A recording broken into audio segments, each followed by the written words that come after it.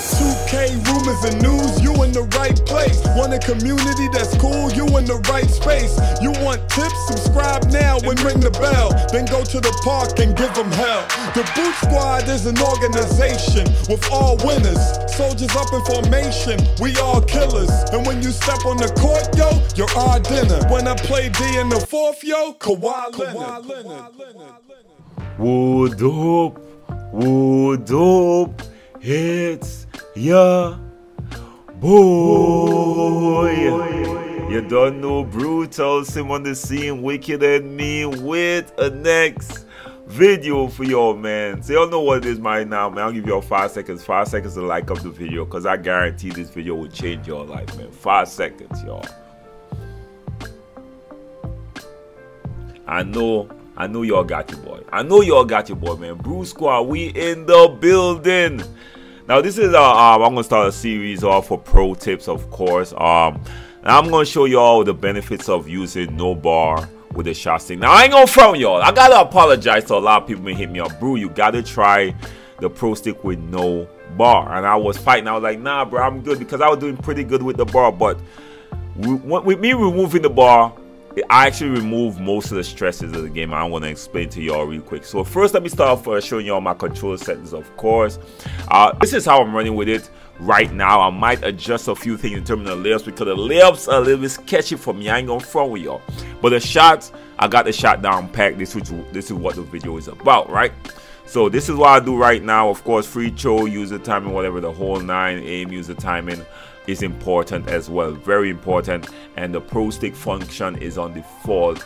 Pro stick orientation and absolute, and same thing on off ball mode, whatever, same thing, right? So these are my settings I'm running right now, especially for my shot.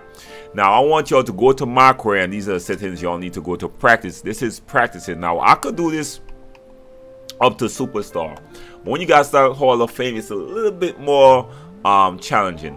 But I could do this up to superstar, but I suggest you go on pro 5-minute quarters to test this out and to get this down. Now remember, you see the face cam, the hand cam, not the face cam, the hand cam. Right now my hand is in a really uncomfortable position when I'm not used to playing. Usually I played off on my lap, but because of the hand cam, I gotta bring it up here and play it on the desk, right, on my computer desk right now, right? So I'm probably gonna struggle a little bit getting the aim, but my timing is still gonna be on. So let's get into my career game, and I'm gonna show you all the benefits to using pro stick with no bar, right? The aim or the shot aiming stick with no bar, right? So let's get into my career game real quick. Your boy's in the playoff. Let's go. Now, while we loading up, let me explain to you how it works, man. We're gonna use all the time as efficient as possible. We're not gonna waste any time. Now, the benefit is this, right? Now, even with the bar, this works, to be quite honest, right? But when I'm playing without the bar, I focus more on the shot timing and not as much on the shot aiming. The shot aiming is just a next benefit to me. A lot of people hit me up asking me, Brute, how are you going far right and far left or far left and getting the same green animations? That's because my shot timing is always on point, because I focus on mastering my jump shot and mastering the shot timing, right? And this has been working for my point forward as well. Not only my play shot, this has been working on my point forward. Actually, I figured this out. And not really, yes, I actually figured it out. I ain't gonna front by messing around. I figured it out while I was using my point forward. So it's not about having a high shooting build, because Gambit, he got like, his shooting build is like a 75 or something around there. That's where he maxed out.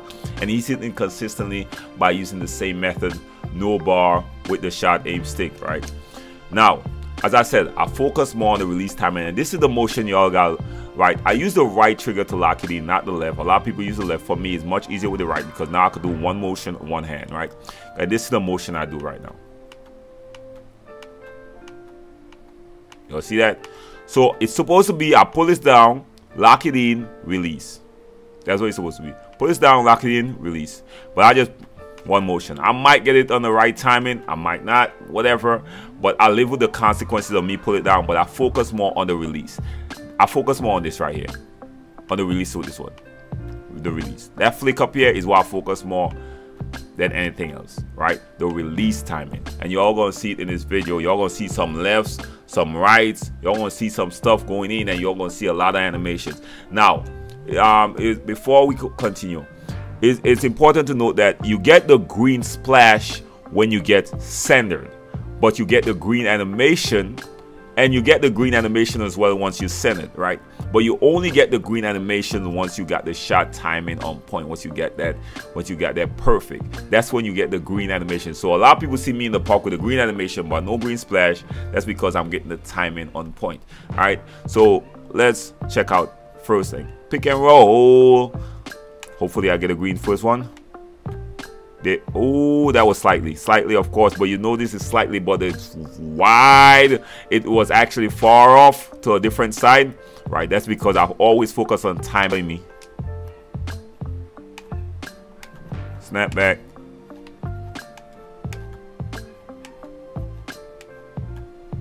Yo, you see the wave? Now you look at it. Look at it. You see that was wide left, but the timing was on. And it's the same thing for the part, because I got my timing down pat, y'all, right? So I noticed it was wide left, so I'm gonna adjust a little bit. As I said, this is an awkward way for me to play with my controller, so y'all gonna see a bunch of off left and off right, because right now you see it's kind of crooked. And yeah, because the cord is running this way, whatever.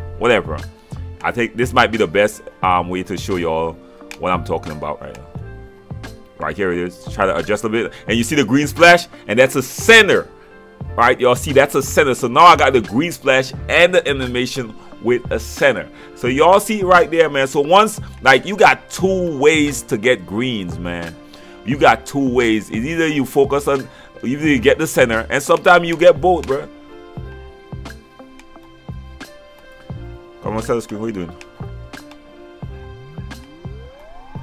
There you go, wave. Excellent timing, but slightly left. So you see what I'm talking about, y'all. And that's why a lot of people messing me. Yo, how is it wide right? Because you, as the opponents, only see the aiming feedback. The opponents only see slightly left, wide right, but they never see the shot timing, which is a weird thing that 2K did, which tend to frustrate. So people are hitting me up, bro. What the hell is going on, bro? How you going wide left, wide right, but my shot timing, I'm really using the method like I'm using the shooting button, like how I used to shoot with no bar or no button last year. That's how I'm looking at it, and a lot of people won't understand why I'm giving me that. Kobe, late, slightly, whatever. It's a midi. My midi is like 95 anyways, so that should go in. But yeah, if you all understand what I'm saying, I'm not using it like the thing. I'm using like if I'm using a button with no thing. So it's like I'm doing this right now. To me, get the timing down to the millisecond. So I'll focus more on getting the timing down with the stick instead of focusing on aiming like I used to do before. If y'all notice in previous video, I will show you how to use the pro stick and aim it, guide it in. Now there's no guiding with me. I'm locking it in as soon as I click down. As soon as I click down, I'm locking it in, y'all. As soon as I click down, I'm locking it in. I don't care where it's at, I'm locking it in, because I'm not focused on the pull down and guiding. I'm focused on the pull down and the release, y'all.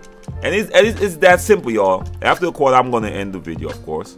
Now I got, yo, now when you get the, ooh, when you get when you get this, man, you a god. I ain't gonna front you. Come on, man, pass the ball. What are you trying? Give me that. No disrespect, Brute. Wave up, Brute. And that was more timing than anything, I'm sure, because you guys see the green splash. Once you guys see the green splash, your timing is on excellent release. You know what I mean? And the window becomes so big with the timing, it's ridiculous once you got that sharp shooting take, y'all. And I'll tell y'all this, I've been doing this with my point forward first, of course, so it definitely works for Bill. This is why my point forward improves on his 3-point percentage drastically, of course. I don't care about that, alright? Ooh, he defended that. Chase down Brute in the building. Oh, let's go. To be honest, all I need is the logo, son.